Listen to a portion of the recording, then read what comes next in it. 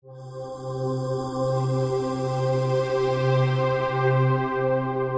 Bend City Council prioritized improving transportation so people can get around efficiently, safely, and reliably, and over the past year, the Streets Department has made notable improvements, always striving to be accountable to the community we serve. Council goals over this biennium, streets and operations is a big part of council goal number 2, improving our streets.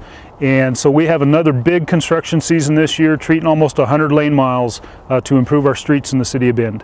Last year, as everybody recalls, tough winter. I think we all learned some lessons. Streets and Operations Department here at the City of Bend has made a number of changes, additions, trying to improve the level of service and be ready for this winter.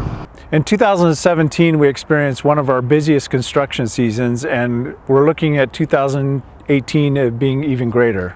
This summer we're going to continue our concerted efforts towards street preservation. The main tools in the toolbox: overlays, grind inlays. We've got our biggest overlay contract ever, touching 47 lane miles this summer. Knife River, the contractor on that again. We're touching about 34 lane miles with our slurry seal program again this year, and then our chip seal effort in conjunction with Deschutes County, about another 15 lane miles. Through the hard work and dedication of our Streets and Operations employees, we're seeing a great improvement in our street conditions. We're getting praise from the public, and as a result, we received a first place award from the Oregon Asphalt Pavement Association. Recently, over the past few years, there's been a concerted effort by council, budget committees. A lot of that's been some one-time funds, but we're starting to see that. We're catching up on the roads. We've turned the corner back onto an improving trend. We've seen our overall pavement condition index go from a 68 as we try to dig out of this hole. We're currently at a 71, and we're on track to meet the council goal at the end of this biennium of a PCI of 73.